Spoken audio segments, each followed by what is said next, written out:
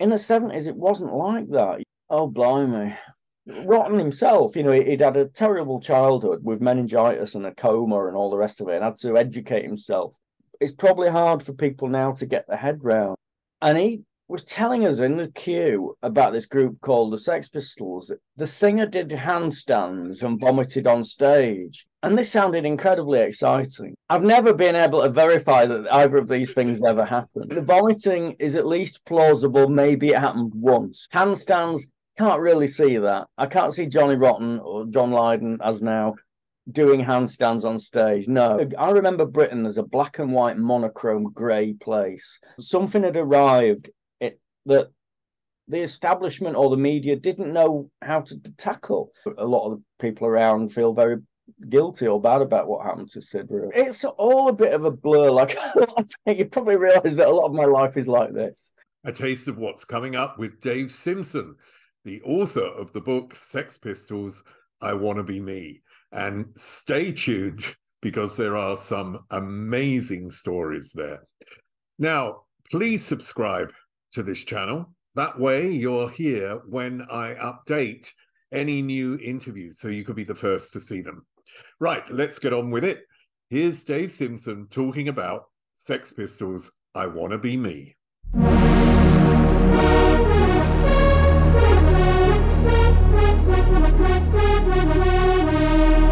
You're listening to Pop, the History Makers, with me, Steve Blame.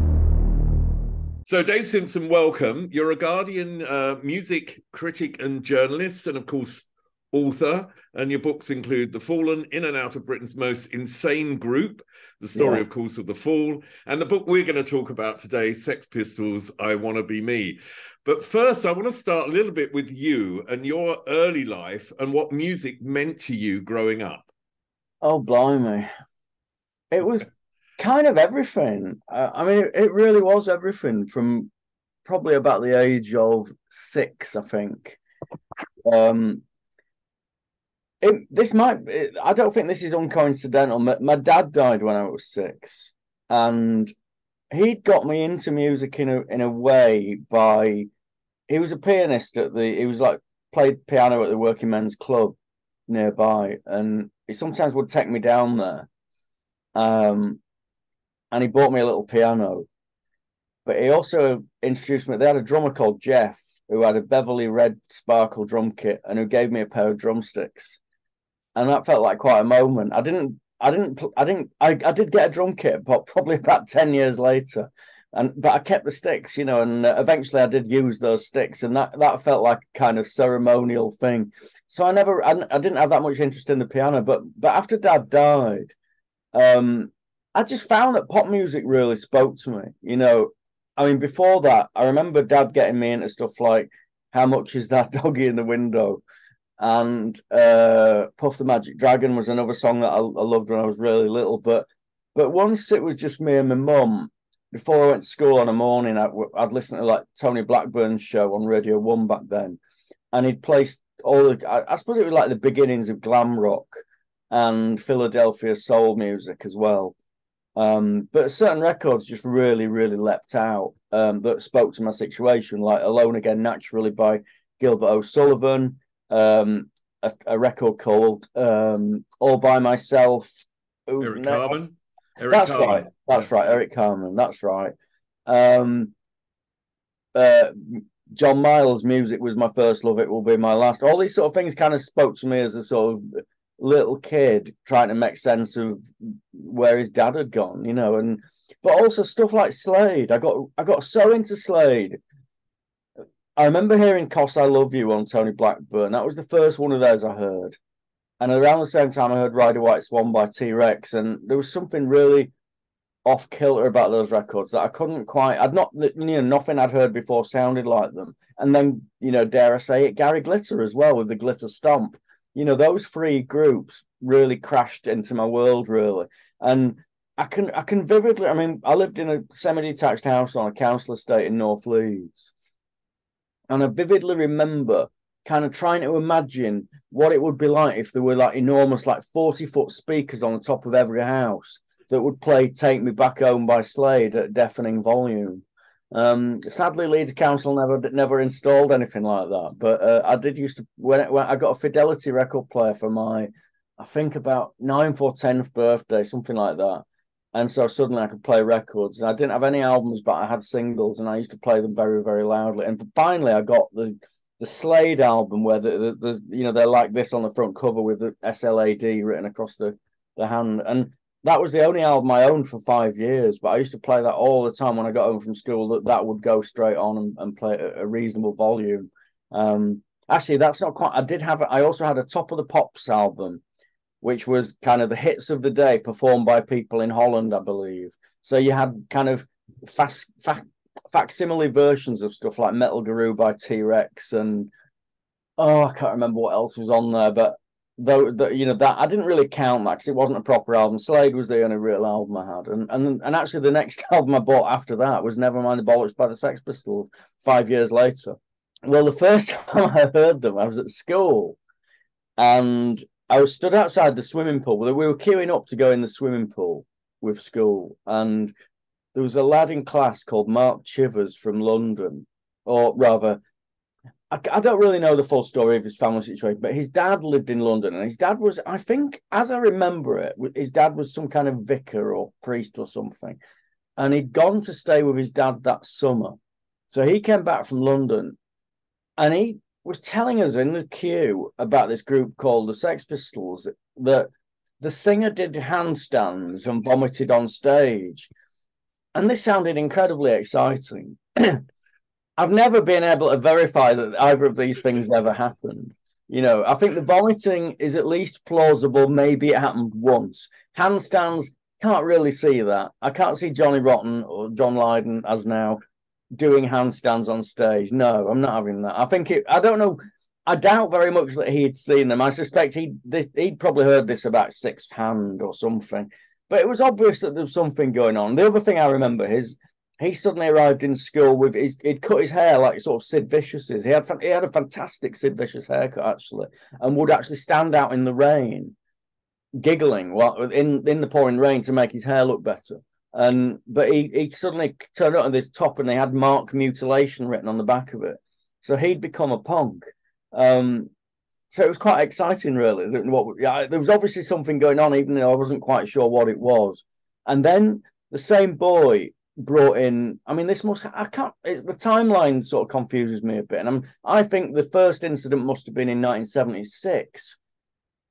And then probably it must have been a few months later that he brought in Anarchy in the UK, which I believe would have been, it could have even been the A&M or the first early version of it or something. But I think it was Anarchy in the UK, and he played it in the music class. And because we were allowed to play our own records at the end, the teacher would make us listen to Elgar and Beethoven and things like that, and then right at the end we were allowed to put on our own records. So I would put on, oh god, probably something like Mississippi by a Dutch band called Pussycat that was #1 for about 11 years, or it felt like it. I think that was the last record I bought before punk. And then Chivsy brought in Anarchy in the UK and put it on, and it was like, what the heck is this? It sounded incredible. The lyrics didn't register at all. It was the chord change. It was something about that descending. I think I'm not a guitarist, but it's something about the chord changes of it and the pattern of it and the excitement of it. I just thought, what the heck is this? And within, again, I'm not quite clear on the timing, but it felt very sudden that suddenly there were about half a dozen of us at school that would go into a little room with a red light, and we would listen to stuff like In the City by the Jam, Looking After #1 by the Boomtown Rats, who are not really seen as a cool punk group now, but at the time they were part of our early initiation, I suppose, into punk. And me and another lad called Richard Breakspear, I think his name was, that we all started doing things with our hair, like cutting our hair and sort of trying to make it go up a bit. There was a friend of mine was from Nigeria, and he used to have a kind of small afro, and he had this like sheep's lanolin, and I said, Tayo, can I borrow some of that? And he would lend me this stuff and sort of put my hair up a bit, and of course we thought this was tremendously exciting. But then three of us went to see the Jam And we didn't realize that you needed tickets to get in. You couldn't just sort of rock up. I think we'd assumed that you could. I mean, we were so naive and so young. This is like 13 years old or something, 12, 13 years old. We, as I remember it, we just didn't even realize that you would need tickets. So we get down there and we haven't got tickets. And there's this massive queue of people. We've gone, looking kind of punky. We'd sort of cut up our uniforms and put ink and stuff on stuff. And we thought we looked punky, and they just laughed at us, because all the crowd are there in cardigans and flares with long hair. They were not punks. They were hippies. I don't think punk had really got far from London back at that point. And so we never got into the gig, but we did make it into the sound check for at least 30 seconds. And I can vividly remember the sight of the shoes. I said, there were Paul Weller and Bruce Function. I remember the shoes. And then suddenly we were being thrown out, and there was a policeman outside asking us what we were doing and all the rest of it. It was quite nice, actually, the policeman. It wasn't exactly, a clash with authority. It was quite friendly. He just asked us what on earth we were doing, and we said, well, we tried to get in because we haven't got tickets. So I failed miserably to see any of the, punk bands at that. I was too young, really. And then I do vividly remember Christmas 1970. It must have been Christmas 77. An advert in the Yorkshire Evening Post for the Sex Pistols at Huddersfield, Ivanhoe's. I now know. I don't remember it as being Ivanhoe's, but I remember it being Huddersfield, and saying to my mum, can I go to this? And she was like, don't be ridiculous. There's no way you are going. It was in another town. It wasn't even in Leeds. It would have been a real journey, and I was just not allowed to do it. And annoyingly, when I didn't really. I don't think I knew this at the time, but they did two shows. They did a matinee show for under 14s, I think it was, and then a sort of adult show. And so the matinee show in the afternoon, I think I could have gone to that. If I'd have known it was in the afternoon, or if I'd have worked it out, maybe my mum would have let me, because we didn't have a car or anything. I would have had to get a bus, a train, then another train, then probably a bus. It would have been. There's no way my mum was going to let me do that, really. You mentioned that for your father's death, music was a way of sort of coming to terms or understanding that. And then being a teenager, I remember, I'm a little bit older than you, I think. So for me, Bowie was the big idol, 72, 73, but he provided a world which I felt I wanted to get into rather than the world I was in. Was that the same for you musically then? I think so. I mean, it's funny, Bowie, I did buy, the first Bowie record I bought was there was a reissue of Space Oddity, which must have been about 74, 75, 76. I'm not sure, but mid-70s it came out again. It already, it'd been out a few years earlier and been a hit, I think. But it was a hit again. And I bought that, and it had Velvet Goldmine and Changes on the B-side. And I actually like the B-side more than the A-side. I used to play those two songs all the time. And when I look at it, those two songs are kind of, especially Velvet Goldmine. Velvet Goldmine's not that different to punk, really. It's kind of edging its way towards a punkier sound. And I vividly remember going into Tony the Barber's in Horsforth Town Street with my mate Cameron and my mate Paul, and we all said, "Mister, can we have a Bowie, please?" And we wanted the Bowie haircut. And this must have been about 74. It was when he was kind of Ziggy period, or maybe actually probably Aladdin Sane period by then, and I had red hair. I was a natural redhead. So, when to see a pop star with red hair after being taunted for, Ginger Nut and Duracell and all these kind of things, to suddenly see probably the coolest man in pop at that time, a red-haired guy, even though it was dyed, I'm like, yes, so I want it to look like David Bowie. And I've still got pictures of the results of what happened when I came out of the barbers, and I look like a kind of deranged Elvis. My hair wouldn't go. It couldn't get it to go. Like Cameron and Paul had these super spiky Bowie mullets, and I came out with this kind of weird quiff thing, and my mum's like, "What have you done at your hair?" The first of many hairstyle horrors to come, unfortunately. My poor mum. I wanted in. I did want in, even though I wasn't cool enough. I couldn't quite hack it, really. But I had, I got high waistband trousers and stuff like that. I remember having a Bowie haircut, and one morning a Ziggy Stardust haircut. One morning I went to school, and a sort of mile from my home at the next stop, where this other school children where they got on, suddenly they all shouted out Linda McCartney, and I was completely gutted because I thought I was David Bowie. Yeah, Anyhow, that's the sort of thing. let's get to the book. Let's get to the book, because the book appears in a way, it's a bit like a fanzine, you know, in its look. I guess it is, yeah. I should say I had nothing to do with the design whatsoever. I left it to people who do these things much better than I would. So yeah, I suppose it does a bit. Yeah, yeah. Well, I think one of the great things about it is it's got this sort of timeless aspect to it because of that, and also because of the photographs. But tell me, how did the book actually come about in the first place? The book came about. It's all a bit of a blur. Like you probably realise that a lot of my life is like this. And I try and piece it together. I think, when did that happen? And then when did this happen? But it was probably, I think, about May of 2021. And I got a phone call. Actually, it might have been initially a Facebook message, but I remember speaking on the phone to one of my mates who's another journalist, another music journalist I've known for years. And he said, would you be interested in writing a Pistols book? You know, and I'm like, I don't know, why? You know, and I'm still not entirely sure. Next time I speak to him, I'll have to ask him. It was either he was supposed to do it and didn't have the time and so needed somebody else to take it on, or he was acting as a sort of intermediary for the publisher. And I'm not actually sure. I can't remember what was said at that, because it's all a blur of that conversation. But for whatever, you know, basically the deal was it needed to be done by October. I think it was October the 31st. And I'm thinking, well, hang on. My previous two books, The Fallen and The Last Champions, both took 2 years each. So you want me to do a book in, what, 5 months? You know, but it was and is a third of the length of either of those two books. So I'm thinking, okay, so I did 90,000 words for The Fallen, or actually it might be even more than that, in 2 years.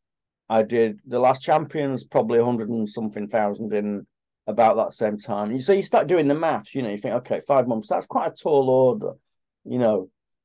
And I quickly realized I wouldn't have done what I did with both those books. The Fallen it talks to most of the people that ever played in the Fall. And I tracked them all down, you know, about 45 or 50 of them in the end. And that took a long time. And I interviewed them all. In some cases, I went all over the place with The Last Champions. I even went to Los Angeles to speak to Vinnie Jones for that book. And I realized, I thought, that I'm not going to be able to do that in the time period with the amount of people I would like to speak to for the Pistols book. However, I realized I was sitting on a big archive of. I've been interviewing people in and around punk for 20 years, you know, and I've interviewed John Lydon, Rotten, as you know, Johnny Rotten twice. People like Jar Wobble. I'd interviewed Glenn Matlock, Jimmy Percy. Lots of the people are in and around that scene, and I had loads of this stuff. You know, unused quotes, some used, some not, some tapes in the garage, some on MP3s, and I thought I've got quite a lot of stuff there. And I thought, right, I'll see what I've got, and then I'll see what I need. You know, and I kind of basically just thought, I'm going to do this. I'm going to do it. And actually, I really, really enjoyed it. And what I decided to do, I thought, well, I suppose ideally I would have loved 2 or 3 years to track down hundreds of people. But in the time period, I thought, right, what I really want is 1 or 2 people who've never spoken before, or who've not really spoken properly, that are quite key to the story. So I got a couple of those. I mean, I had a fascinating chat with Andrew Logan, who's quite a sort of, well-known artist, sculptor, used to do the alternative Miss World, a real character. He put on the Pistols' second ever gig. And there's very little about it anywhere. And I thought, I've got to ask him stuff. And we had a fantastic conversation, and he was hilarious and really giving, and remembered. It's a bit like me. There's some things he just didn't remember at all about it, and other things he could remember in really great detail. And then also I wanted to find people that had seen him, because I've been fascinated. I mean, I live in Yorkshire, and I'm fascinated by the fact that they played the Ford Green pub in Leeds and Knickers Club in Keighley and a place in Northallerton, which is only like half an hour from me. And they played in Scarborough and places like this, and Penzance. And I thought, I'll find a few people that went to those gigs and saw them playing, under assumed names a lot of the time. playing to 30 people. What's it like? What is it like when you see, one of the most controversial bands in British pop history in a pub in Whitby or somewhere? I just had to find 2 or 3 of those people, and they didn't disappoint, and it placed it in context, really, because I think this is the thing that is probably hard for people now to get their head round, because nowadays, a band like the Pistols, if they came along, they would be everywhere. There'd be such a media thing. There'd be a blitz of interest. There'd be all on lots of online stuff. Everything would go viral. There'd be loads of people wanting to get into the gigs. In the 70s, it wasn't like that. I mean, in our school, there were probably 6 or 7 punks tops. Everyone else was into Queen or whatever. And then, but also, I think when you say context, I think the context, the political and social context of the era is pretty important. So, I mean, could you tell me about that what it was like during that era before they really sort of kicked in? Well, this is the thing. I mean, I think this is why the Pistols spoke to me as a teenager. Well, barely a teenager. Really, I think when they formed, if they formed in 1975, I would have been about 11. Actually, not even that. About 11, just 11, 12. So a very young child, but feeling. I can remember, and I still kind of feel like this. I felt annoyed at stuff. I didn't like the way the world was. I didn't like the fact that my dad had died. I didn't like the fact that we didn't have a lot of money.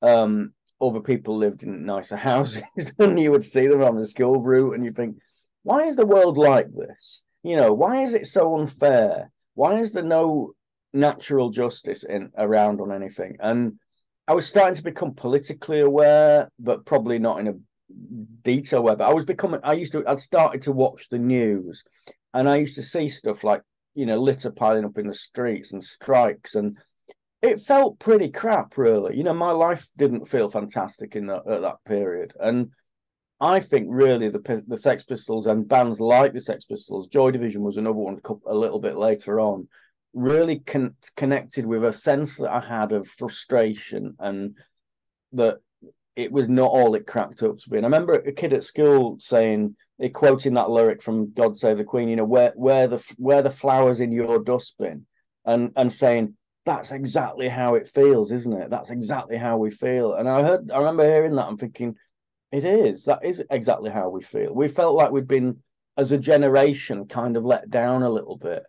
That it had been great in the 50s and 60s for young people, and by the late 70s, everything was, I remember Britain as a black and white monochrome grey place, and I remember being very poor, and it was just no fun. We made our own fun, and so you'd do stuff like play on an upturned Mini Cooper and cut your leg. I remember things like that, climb the local trees, and I kind of liked all that. I did like that, but yeah, we were. I think a lot of us felt frustrated, and so when punk came along, it was an outlet for that. And you just thought, finally, these people understand how we. I thought, perhaps naively, really, but that if somebody had drainpipe jeans and spiky hair, they were like me, and they understood how I felt, and the music that they made would understand how I felt. And I think we all felt a bit like that. Really, it just really resonated with kids and young people. And at the same time, and when I started researching the book, and it brought back memories. I do remember seeing stuff in the newspapers about these outrageous punk rockers, and how horrible they were, and all the rest of it. And I'm thinking, no, they're not. These are the good people. These are the people who are going to change the world. You're the reactionary forces. And that really resonated with me. And it's funny looking back, but when I started digging into it, and you find these kind of quotes from people in the Houses of Parliament or councillors or whatever, about these outrageous, appalling punk rockers who deserve to be buried under the ground, really negative stuff. It was it reminded me of that sort of sense of us and them I had. I mean, I remember a song, again, a couple of years later, but there was a song on the Metal Box album by Public Image called The Suit. And it was about some, a kind of archetypal businessman. I am the suit. This is my nature. And I used to see people in suits as the enemy. I thought they were everything I hated, everything I didn't want to be. I did not want to, I think my career path from some of my family, they'd have been quite happy if I'd followed my dad into the civil service, and he was a tax collector for the revenue.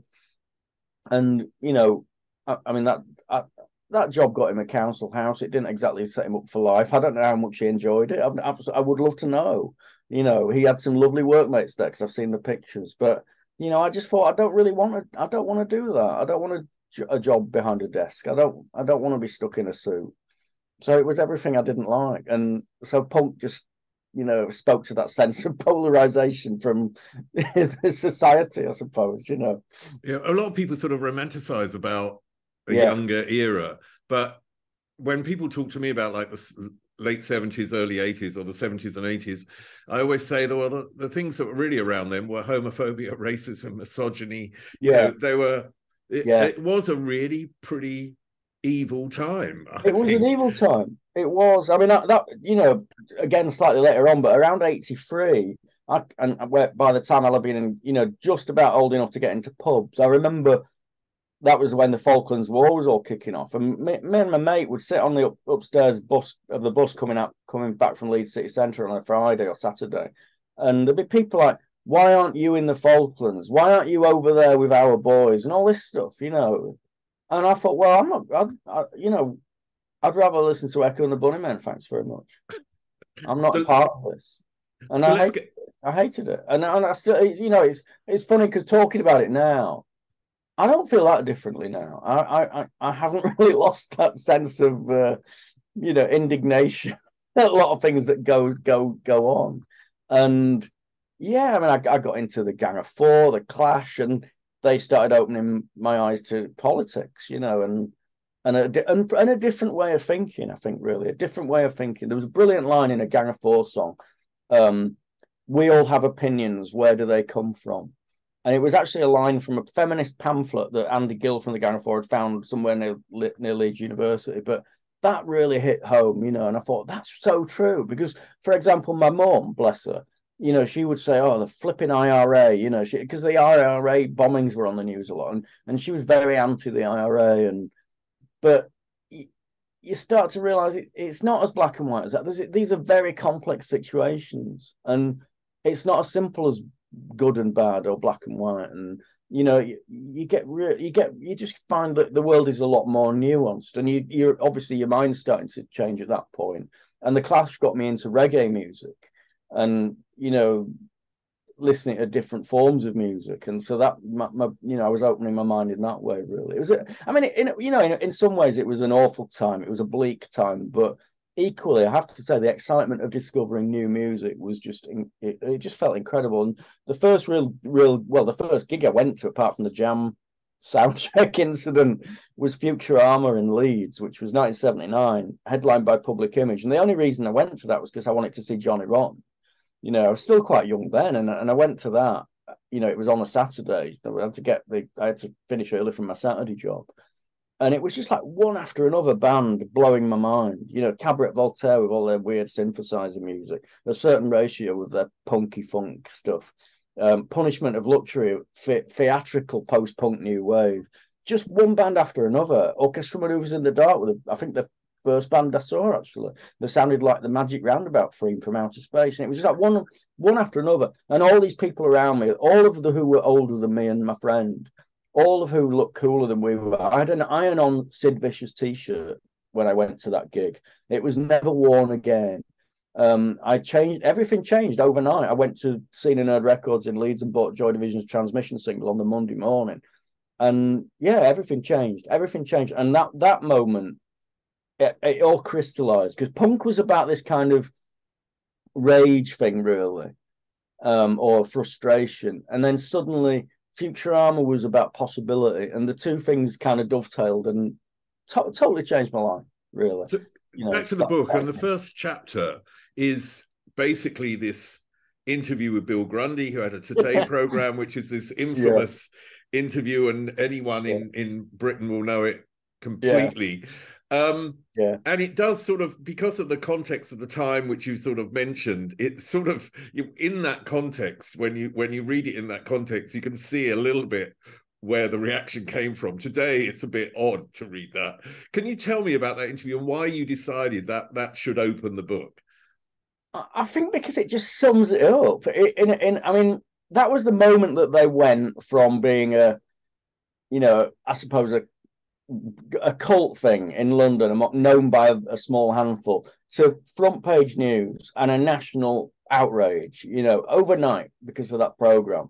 I didn't see the program because we wouldn't have got it where I live, but I do remember it being on the front page. I remember the front pages, the next day when it all kicked off, the filth and the fury and all this, I do remember that. But it just sort of, watching it now, it sums up the sense of them and us, and the sense of something had arrived that the establishment or the media didn't know how to tackle. They'd never had anything like this before. And you really get a sense of that when you look at the Bill Grundy program, because, the interviewer, Bill Grundy, is clearly sort of slightly bemused by this phenomenon around him, possibly slightly intimidated by it, and slightly scornful, and so he's kind of trying to find ways of almost like putting them down, really.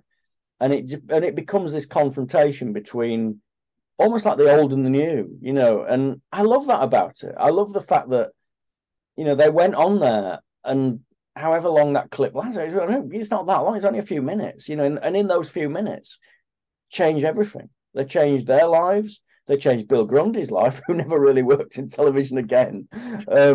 They changed the media narrative, and they changed, the minds of so many young people, and just created this ripple that is still spreading. And in a way, it all starts with that appearance.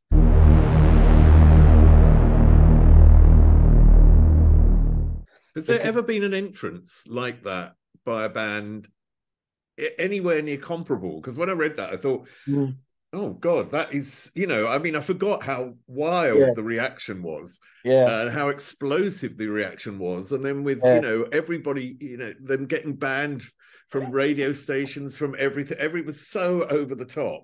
And at the same time, as being someone of a younger generation back then, it was immediately something, oh wow, this is fantastic. Absolutely. The only thing I can compare it to, and I wasn't there, but I've read about, and I've seen the clips of Elvis. When Elvis was first broadcast on American television, and it caused such outrage across the nation that they banned him from being filmed from the waist down, because below the waist would cause such damage to society and the fabric of the nation and the minds of the nation's youth, that it wasn't allowed to show it from the way. And that's the only thing that I think is comparable, really. And but certainly nothing in my lifetime has been comparable to that. It's, there's been other sort of similar things, like Huggy Bear on the Word springs to mind, and the Stone Roses on the Late Show in I think it must have been about 1989 or 1990, when they blow the power and everything, and that was quite a moment. But nothing. The Bill Grundy, and certainly in my lifetime, it's the top of the tree in terms of instant impact and instant outrage. Amazing, really. How unlikely do you think the members of the original, the first members of the Sex Pistols were to be a band? How unlikely was that from their backgrounds? This is the other side of it. And there's a great quote that John Wardle, aka Jar Wobble, told me a few years ago, that I put in the book, that when he said, I think when Johnny Rotten, his friend John, had basically said, I'm joining this band, and Wobble said that, for us it was as likely as flying a 747 that you would be in a band. And when you look at the original four Pistols, and arguably Sid Vicious, the fifth member, as it were, or the first in, after the departure, the first lineup change, well, the only lineup change really, but arguably Sid as well. None of these people were people that you would have expected to be in a band. Steve Jones, and I love Steve Jones's book, and that had a big impact on me writing this. I thought he really captures a lot of that sense that, he was a miscreant, he was a thief, he was a real, a ne'er-do-well, as my mum might have called him. He stole the equipment from, this various gigs and everything. He was not a person you would expect to form a band at a time when bands meant musicianship and proficiency and, virtuoso guitar playing and solos that went on for 5 years. Rotten himself, he'd had a terrible childhood with meningitis and a coma and all the rest of it, and had to educate himself, probably virtually unemployable otherwise, apart from being the singer in the Sex Pistols, for which he was completely brilliantly qualified. Paul Cook was probably the most regular of the band in some ways. He had a steady job, working as a sort of electrician, but gave that up for the band. He was possibly, I guess working class kids from reasonably stable backgrounds did go into bands, and Cookie and Glenn Matlock, I think, had slightly more stable backgrounds than the other two. But really, bands they didn't look like that in 1976 and 77. They certainly didn't sound like that. They weren't brilliantly proficient. However, Paul Cook was a really good drummer for the Sex Pistols, and he's become quite a good in-demand session drummer in the end. And Steve Jones had a very, very influential and distinctive sound. And, even though it might not have been as technically proficient as, the people that you'd see on Top of the Pops every week and, the sort of virtuoso prog rock guitar heroes, etc. But it was a very exciting sound. And yeah, maybe that's all you need, Well, obviously, and also McLaren, Malcolm McLaren, but he was sort of distinct in age and in the type of person he was. Yeah. Yeah, I mean, this is another thing that I suppose I slightly wanted to kind of not set the record straight, but kind of just clarify and bring a few things together. There is a consensus, or not a consensus, but a common view that the Pistols were somehow manufactured by McLaren as this evil Svengali who would rip off the record business. It's not really like that. For a start, the bulk of the band were together before they met McLaren. The first Sex Pistol really was a guy called Wally Nightingale, who's been sort of forgotten in the mist of history. But it was him that started the band that Steve Jones and Paul Cook and then eventually Glenn Matlock got going. They weren't called the Sex Pistols. They had various names, but they were called Swankers for a lot of the time. And it doesn't have quite the same ring of it. But McLaren sort of he didn't put it together. He sort they started going in his shop basically, and then he realized that they could be a band, they were a band, but there could be more, and they needed a frontman. They needed a frontman, and Lyde and Johnny Rotten as would be had started going in the shop. So it wasn't really planned. And the other thing which is really striking is that for all the controversy, when the Grundy incident first went off, Malcolm McLaren was terrified. It was like, what the heck have we done? What have we done? This will be the end of us. And it was only, it was like a few hours later or the next day, really, he started to realize, oh, actually, no, this could be a good thing. Controversy. But they'd not deliberately gone out to be controversial. It wasn't like they were going to plan this. The Bill Grundy incident was not planned. It wasn't like we're going to go on and we're going to outrage the nation and land on the front pages. It was a kind of accident, really, that happened. And Steve Jones actually says it was the worst thing that could happen to the group because it changed, from that moment, they were public enemy number one and in the spotlight. So they weren't allowed to develop naturally in the way that a group would have done. And that fascinates me. What would have happened had the Pistols gone that way? Would they have made 10 albums? We've no idea. We'll never know. But for whatever reason, for the Grundy reason, it all changed, and suddenly they were in the focus, in the spotlight, and everyone would have an opinion on them forever. Then, nobody has a kind of, you either love or you hate the Sex Pistols. Certainly in 1977, it was polarized. Nobody was in the middle. Ultimate might. I mean, one thing you've already touched on about them playing and people going to their gigs and changing their life, but what really comes across in the book is all these fledgling future rock and pop stars, or whatever you want to call them, who are at their gigs, and suddenly it changed their life. Can you tell me about that? I find that incredible. And it's funny, even since I wrote the book, I've interviewed more people that have said, you know, oh, I saw the Sex Pistols in 1977 and it changed, you know, Martin Fry from ABC was one of them. And you think, well, hang on, how do you go from Never Mind the Bollocks to The Look of Love? You know, it seems poles apart. But that was the great thing that they did, was they convinced a lot of working class, especially working class kids up and down the country, we can do this. We can form a band. You know, we can do it. We don't have to sound like that. We can do it our way. And so ABC would develop. Green Gartside from Scritti Politti, another band who don't really sound anything like the Sex Pistols, saw the gig at Leeds Polytechnic. And literally, he told me it changed his life. You know, it just never was the same again. And he knew what he wanted to do from that moment on. There's loads of them. You know, Joy Division were at the two Manchester gigs is pretty much a who's who of music in Manchester. The people that attended those two gigs. You know, everybody from Joy Division to Mick Hucknall was at that, or one of the two Manchester gigs. Obviously, the Buzzcocks supported them at the second, and they promoted the first gig, because Howard Devoto and Pete Shelley, Pete McNeish and Howard Trafford, as they were then called, saw them in High Wycombe and said to Malcolm McLaren, could we put your band on in Manchester? You know, so they bring the Pistols up to Manchester, and that starts punk in Manchester, really, that gig, the first time at the Lesser Free Trade Hall. And it's just all these like ripples, really. And I love the fact that, you know, people like Polystyrene saw them playing under the pier at Hastings, on the pier at in Hastings, with about, you know, 20-30 people watching, and She Forms X-Ray Specs. Penetration from County Durham saw them at North Allerton, in one of the tiny little gigs, and they formed Penetration. You know, it's just it feels like, you know, there's that story about, I think it was Brian Eno had that quote about the Velvet Underground, you know, that they didn't sell many records, but everyone who bought one formed a seminal band, or something like that.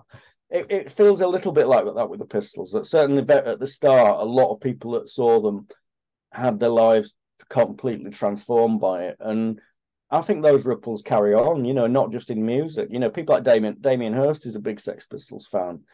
So that's the art world. You know, Kerry McCarthy, the MP for, I think, Bristol, one of the Bristol constituencies, is a punk and Sex Pistols fan. And, you know, it's just all these tentacles, you know, go into all these different areas. And I love that. I mean, you mentioned that they're working class, and what I never really thought of it before, and it's in the book, that their contemporaries in America were middle class. Yeah. I did a talk a couple of weeks ago, and I got a kind of question I hadn't really expected, really, about, you know, American punk and British punk, and, you know, did the Americans start punk? And I thought, heck, I didn't see that one coming, and I wasn't even sure if I'd ever really thought of it before. But how I explained it, or my view of it really, is that I don't see them as the same things. I don't see British punk has a lot in common with American punk. Yeah, I mean, I think a lot of the American bands did tend to be more middle class. But also, I think they had different concerns and a different sound. I mean, one of the first records I bought actually was the 12-inch of Blank Generation by Richard Hell and the Voidoids. And I bought that purely on the strength of the picture on the cover, which is Richard Hell with a fantastic kind of punky, spiky haircut, and his eyes are cut out. It just looks punky, really. To a 13-year-old, it's like, I'm going to buy that. I had no idea. I didn't know they were American. I didn't know anything about them. I just bought the 12-inch, and I got it home, and I thought, oh, doesn't really sound very punk, this. It doesn't sound punk at all.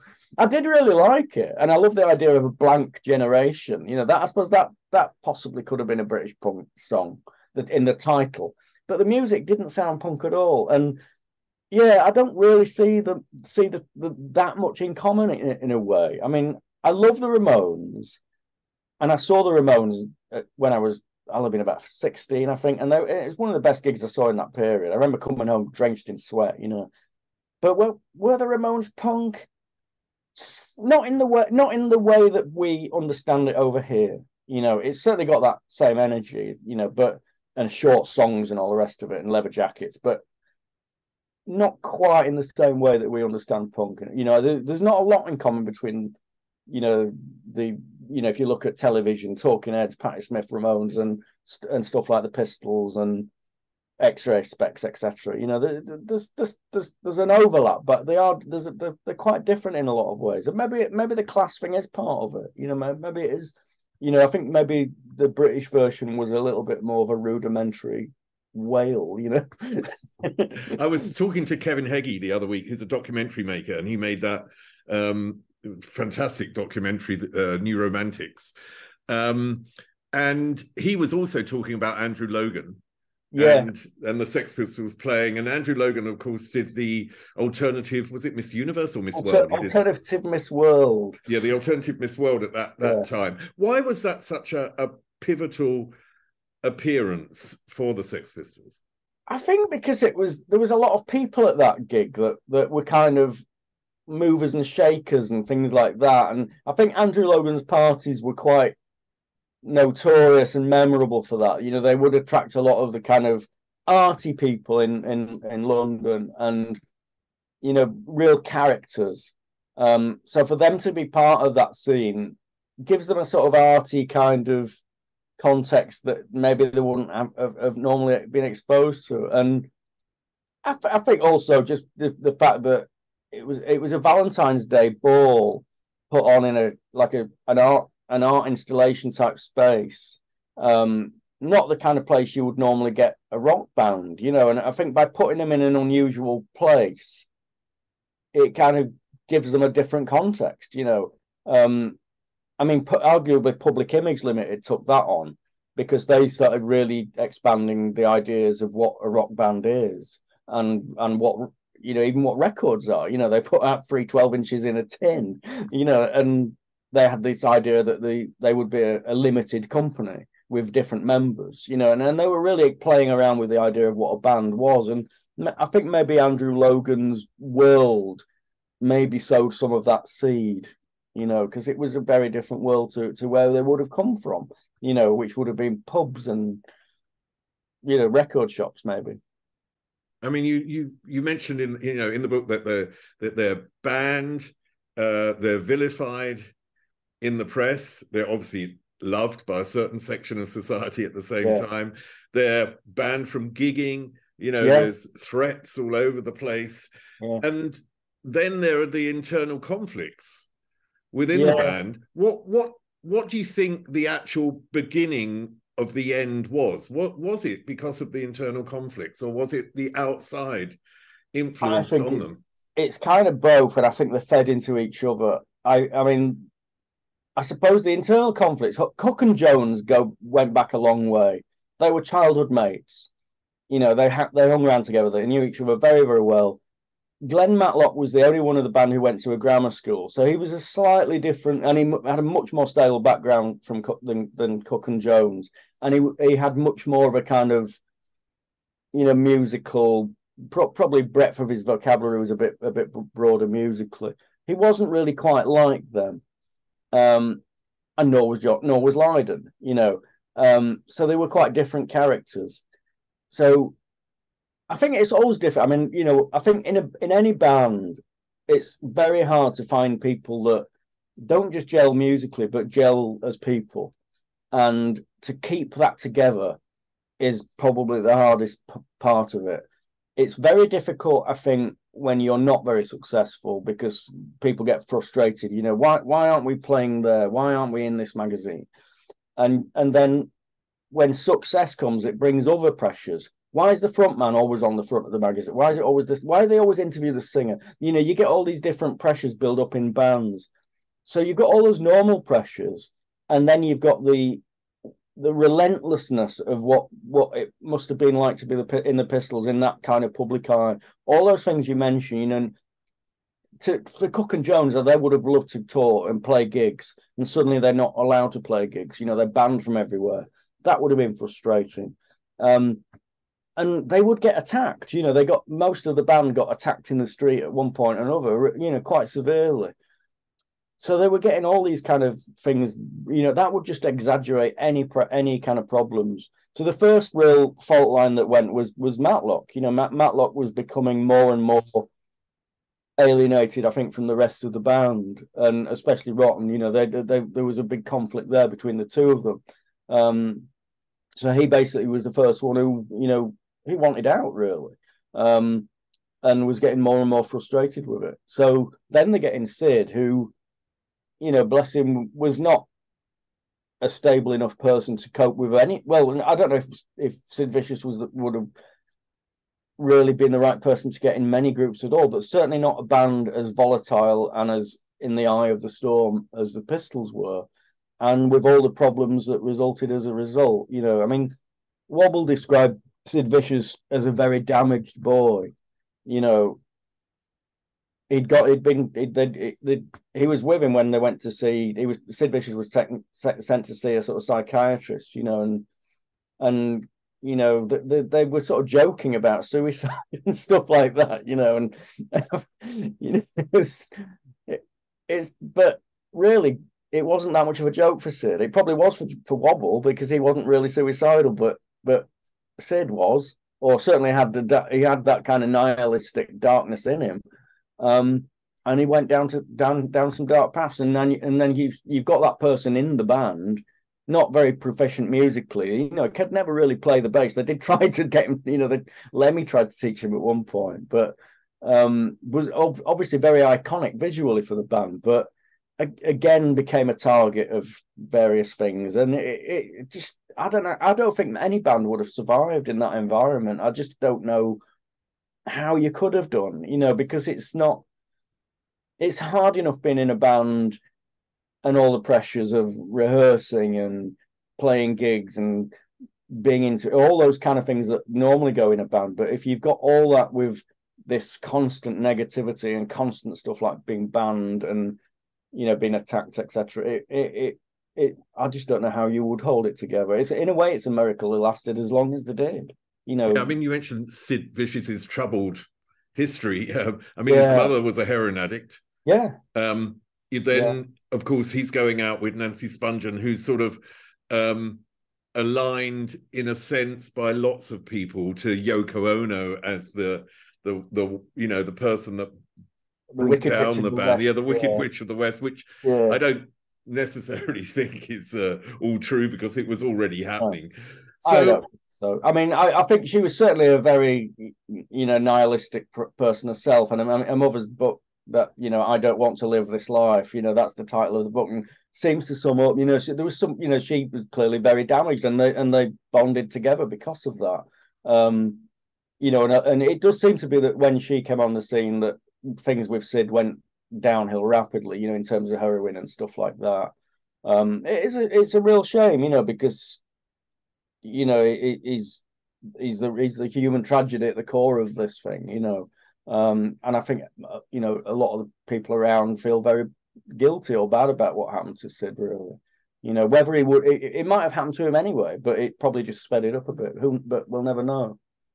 I mean, I was talking the other day about Joy Division to someone, and we were talking about the fact that when Ian Curtis died, or the fact that he died, sort of added to the legacy, because they had a limited amount of material that was out. How do you see the legacy of the Sex Pistols in relation to the end of the band, which you sort of put in the book as the San Francisco gig, and the fact that they could be no more? Well, I wanted to stop the book at that moment. I didn't want to go into the various reunions and all the rest of it. So I stopped the book when the band ended, and then when Sid dies, not that long afterwards. So those are the two real instances that bring the curtain down. I think at the time, the mythology around Sid Vicious was very, very powerful and very strong. And then, you'd get these, I remember seeing badges in Leeds Market, Sid Vicious, too fast to live, too young to die, and stuff like that. And he had that James Dean status that Ian Curtis then had, where, a young death. It seems to be very romantic and very appealing to a lot of people. I think that's gradually faded, really. I don't think that's as big a part of the mythology of the Pistols now as it would have been at the time. I think really ultimately that, and it's the same for Joy Division, that what really makes them last is the impact on people and the body of work. And the Pistols left a fairly small body of work, certainly in the original, not, there's various compilations, reissues, but the actual output at the time was pretty tiny in terms of a handful of singles and one album.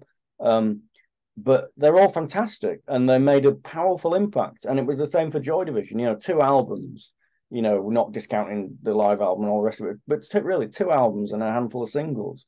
And both bands not seen by many people. Both bands weren't playing big gigs. They weren't playing.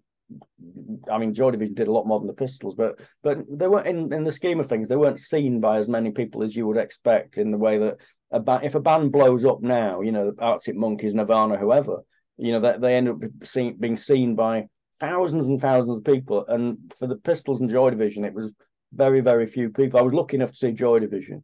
And I only saw the Pistols after they reformed, unfortunately. But yeah, I think they had a massive impact on the people that they impacted at the time, and that's just grown and grown really. And it's funny the Ian Curtis thing, because it did sort of it kind of, his lyrics suddenly made sense a little bit. There was that line in New Dawn Fades, "A loaded gun won't set you free, so they say," and I remember even before he died, like that line sort of, you're leaping out, what's that about, and then when he dies, you suddenly think that's what it was about. He was sort of pondering going. It's very weird to think like that at a young age, when that somebody who wasn't that much older than I was had decided to get out, and it's I think that as young people that had a big effect on a lot of people I knew, because you just didn't know people who did that. No one gets off the train. It just didn't happen. We'd no experience of that, and so it was very startling and shocking for a lot of us. And then obviously when you get older, you start to realize what it was, what it was about. I've had friends that have committed suicide, and it affects you. What's the one aspect that you discovered whilst writing this book about the Sex Pistols that surprised you or sort of hit you in the face or whatever, I think more than anything is the smallness of it all at the time. And I know Nevermind the Bollocks was a hit and all the rest of it, and they were on top of the pops, but when you think that a band of this, cultural phenomenon really, in terms of British culture, were playing below a bingo hall in Whitby at the height of their infamy, and somebody is telling them to be quiet because they're disrupting the bingo, you just think, how on earth do you go from there to where they are in terms of history? But I love that. I love the fact that they were playing Knickers and Keighley and clubs in Northallerton and to handfuls of people, when the outside world were up in outrage. There was like the actual thing was going on in a room of 30 people or whatever. I absolutely love that fact. I think finding out the scale of that and the amount of small gigs they played and the relative few big gigs they played really brought that home to me, that this was actually quite a small phenomenon at the time, but it's just developed this. It's like throwing a stone into the river, it just causes the ripples, and the ripples keep growing, and here we are, 45 years later, and the ripples are still growing. They're still carrying on, and I love that about it. I love that about the story, that it's not really over. Yeah, well, it's a fantastic read, and I love the fact that you really get to understand their contribution and their influence on so many people directly, because of these gigs where you say who's there and everything. Yeah. A direct influence, and it's just a great read. So Dave Simpson, author of Sex Pistols, I Want to Be Me, thank you. Thanks very much. Up there is an interview I recommend. Down there is where you can find all the podcast interviews, and here is where you can connect.